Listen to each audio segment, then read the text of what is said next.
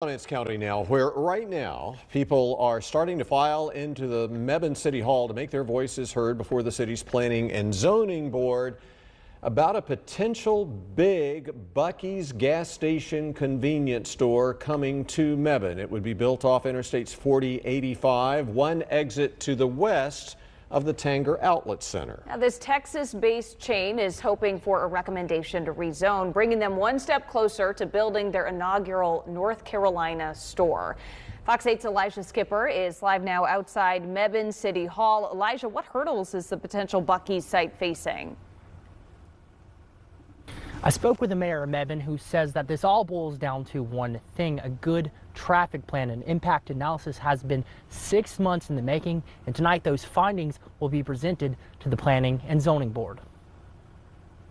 Just physically, what we require is a pretty big site. The 32 acres of farmland along Trollingwood Hawfields Road may not look like much now, but it's exactly what Buc-ee's needs. At the end of the day, it's just a really good spot for a Buc-ee's to be. This would indeed be our first store in North Carolina. I got the best job in the world. I get to be part of the process, pretty much from day one. A process Stan Beard knows all too well. Last year, he withdrew Buc-ee's application in Orange County after community concerns.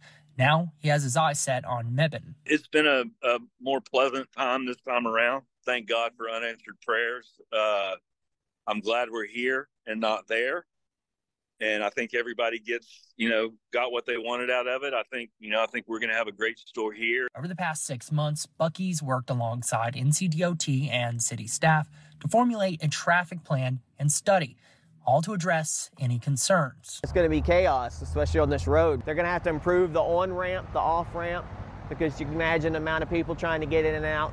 It's going to be a issue, and I'm hoping that the planning board will think about that beforehand. We wouldn't be presenting if we weren't comfortable with what we were going to be sharing, and we just want to get it, moving and get started sooner than later.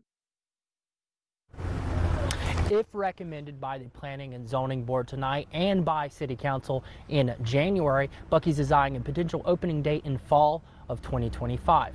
In Mebane, Elijah Skipper, Fox 8 News.